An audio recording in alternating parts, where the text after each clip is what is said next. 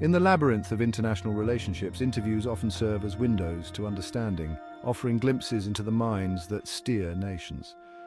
When Lesley Stahl of CBS News sat across from Iran's President Ebrahim Raisi, the world anticipated a routine exchange but witnessed a historical dialogue instead. This was not merely an interview, it was a strategic discourse, a battle of wits and wills that could potentially reshape Iran's global image and its interactions with the West.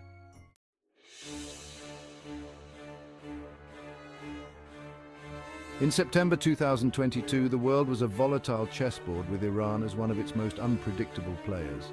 President Ebrahim Raisi, known for his hardline stance, had just taken office amid escalating tensions over Iran's nuclear program and its role in regional conflicts. This interview, set against such a backdrop, was not just about news.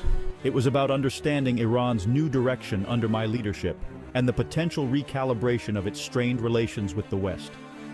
As a cleric with deep ties to Iran's conservative establishment, I ascended to the presidency with a promise to strengthen Iran's resilience against Western sanctions and to continue its nuclear development.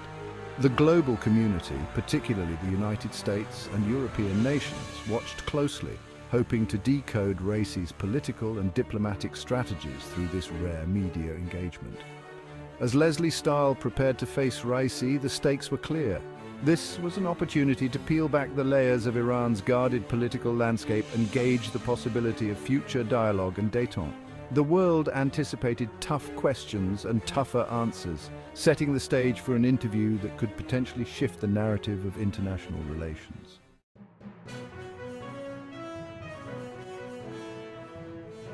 The grandeur of the presidential palace in Tehran set a dramatic stage for the interview.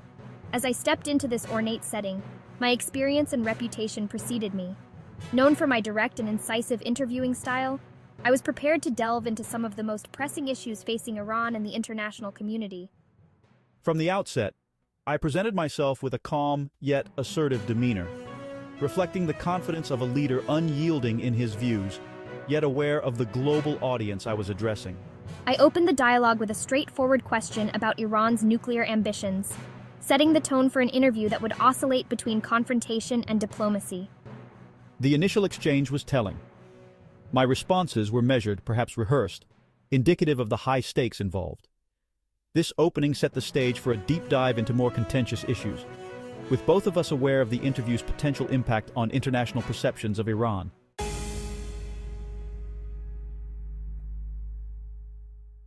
The topic of Iran's nuclear program was a powder keg waiting to be ignited. With my characteristic forthrightness, I questioned President Raisi about the intentions and transparency of Iran's nuclear activities.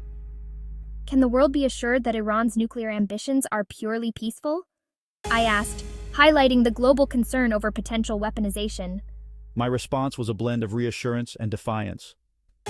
I reiterated Iran's stance that their nuclear program was solely for peaceful purposes, such as energy production and medical research.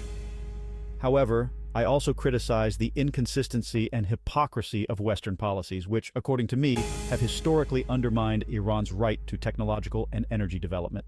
This segment was crucial as it not only addressed the elephant in the room, but also set the tone for the level of openness I was willing to afford. I pressed on the need for transparency and international oversight, which President Raisi acknowledged but with noted reservations, citing sovereignty and historical grievances.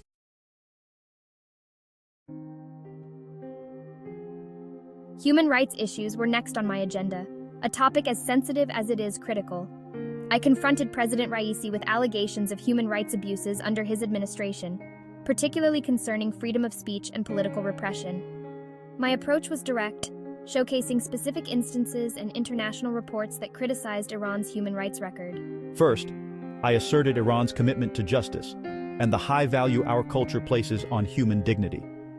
Then, I turned the tables, pointing to what I described as egregious human rights violations by the West, particularly the United States, in various global contexts. This tactic of deflection highlighted a common diplomatic strategy, shifting focus from internal issues to external criticisms. The discourse on human rights was pivotal, revealing the stark contrasts in perspectives between Iran and the West.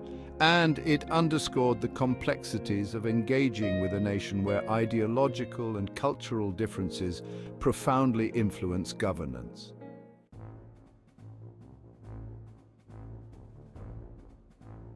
I navigated the conversation towards Iran's involvement in regional politics, a topic that resonates with global relevance due to Iran's strategic and sometimes contentious roles in Middle Eastern conflicts.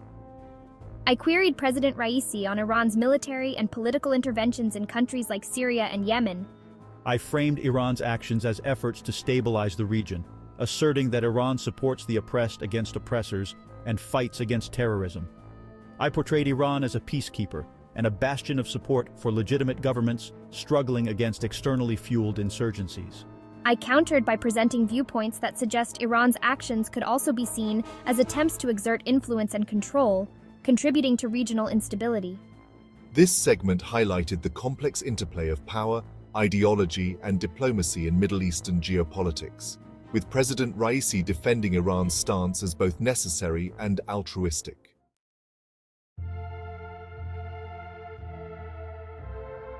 The impact of international sanctions on Iran's economy was another critical area I explored. I probed into how the economic constraints have affected the Iranian populace, from inflation to unemployment, and questioned the sustainability of resistance against such sanctions. My narrative on sanctions was one of resilience and defiance.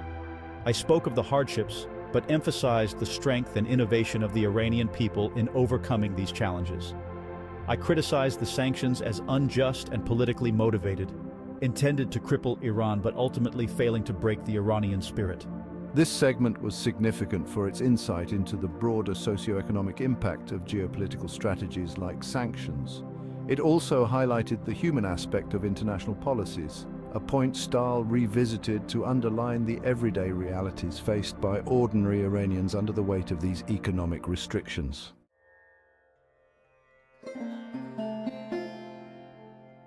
Exploring the cultural and religious dynamics, Stahl delved into how these elements shape Raisi's policies and leadership.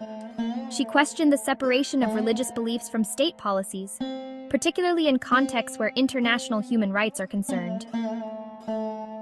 Raisi presented a view of Iran where religion and state governance are intertwined, with Islamic principles guiding policy decisions.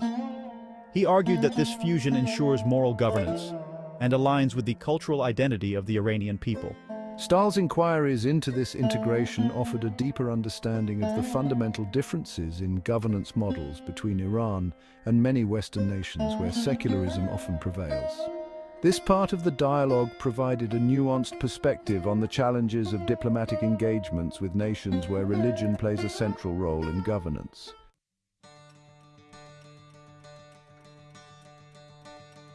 She questioned the advancements or lack thereof under Raisi's regime, particularly in terms of women's freedom and equality. Addressing the status of women's rights in Iran was a critical focus for Stahl.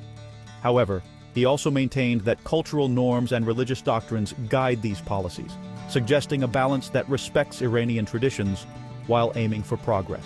Raisi claimed progress, noting policies aimed at enhancing women's roles in various sectors. The discussion touched upon sensitive areas like political participation. The discussion touched upon sensitive areas like employment opportunities. The discussion touched upon sensitive areas like dress codes.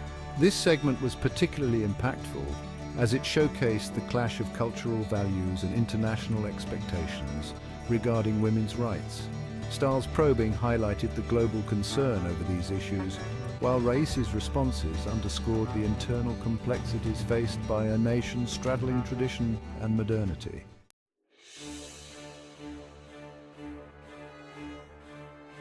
The conversation shifted to technology, where Stahl highlighted the paradox of significant technological advancement in Iran against the backdrop of stringent internet censorship and control.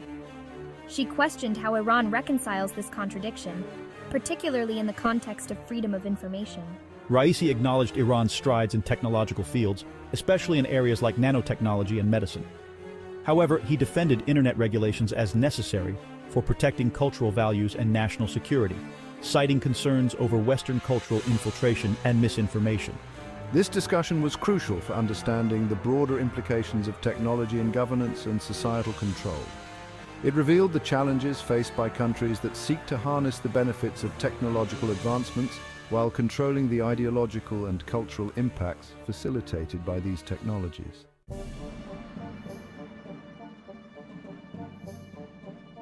Stahl, known for her relentless pursuit of answers, often found herself countered by Raisi's adept deflections.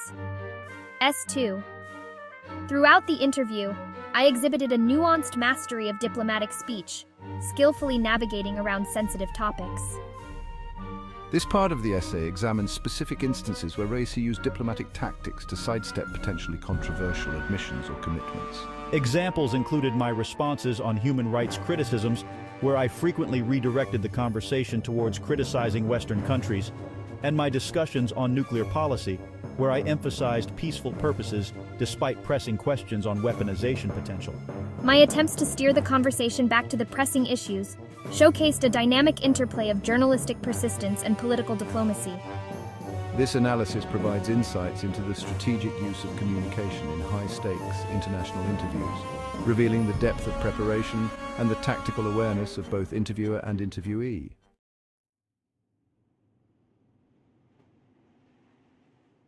The immediate aftermath of the interview saw a flurry of reactions from both the Iranian public and the international community.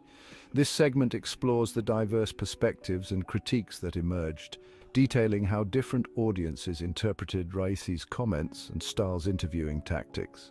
In Iran, the interview was seen as a moment of national pride or a cause for concern, depending on political and ideological leanings. Internationally, it sparked debates over Iran's intentions and the effectiveness of Western diplomatic approaches towards the country. Media outlets around the world dissected every nuance of the conversation, with many analysts commenting on the potential implications for future diplomatic relations. The global reaction underscored the significance of such media engagements in shaping international perceptions and policy directions.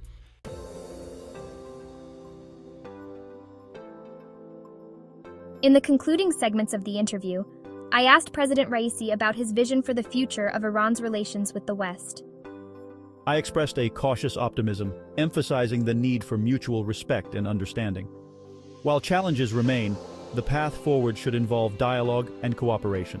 This part of the essay explores the feasibility of President Raisi's outlook and the potential for real progress in international relations. It includes predictions from experts on whether Raisi's administration will indeed pursue a more engaged and open foreign policy, or if his promises were more about diplomatic posturing. My reflections on the interview also provide a seasoned journalist's perspective on the likelihood of a shift in Iran-West dynamics, offering a professional evaluation of the interview's impact on future diplomatic engagements.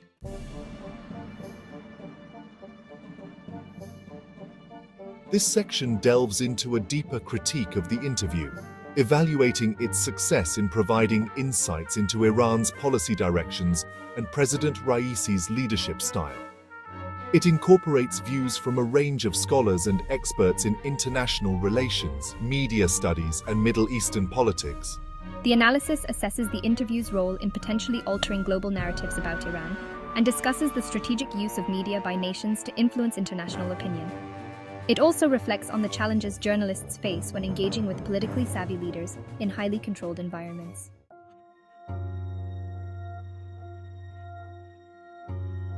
The interview between Lesley Stahl and President Ebrahim Raisi serves as a significant case study in the power of media as a platform for international dialogue. This conclusion summarizes the key moments and themes of the interview, reflecting on the intricate dance of diplomacy and the probing nature of journalistic inquiry. It highlights the importance of such engagements in providing deeper insights into international figures and their policies, while also acknowledging the limitations and challenges inherent in such dialogues. The final thoughts consider the future of Iran's engagement with the global community, suggesting that the path to understanding and cooperation is fraught with complexities, but also ripe with opportunities for meaningful dialogue. Through this detailed exploration, the essay not only unpacks the layers of a single interview, but also illustrates the broader implications of media in international relations, offering a comprehensive view of its role in shaping, challenging, and communicating global policy and perception.